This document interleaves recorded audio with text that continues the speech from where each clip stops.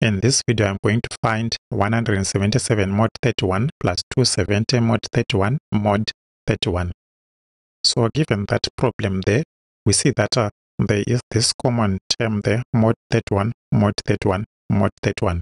So if that's the case, then we have to use the formula which says A mod M plus B mod M mod M is equals to A plus B mod M, just because we are having this common mod M, mod M, mod M. In this case, we are having mod 31. So we add the values, the A and the B there. So in this case, using that formula, we would have that is equals to 177 plus 270 mod 31, and that will simplify to 447 mod 31.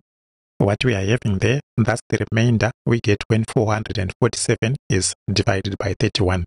Just because we have that the remainder, we denote it by B mod A. And that remainder, we can get it by the division algorithm, which says that the remainder is B minus AQ, where the Q there is the quotient. The quotient is obtained by finding the floor value of B divided by A. So in this case, what we are having there is our divisor is the 31.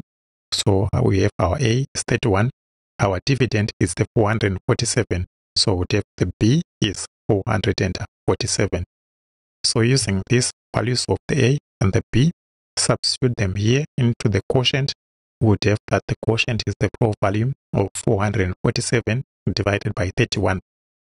And that floor value will give us a 14. So using the value of the A and the B and the quotient that we have here, we substitute them into this formula. We'll get that our remainder there is 447 minus 31 times 14. And the result there, that's a 13. So that's the result for the problem that we are given there.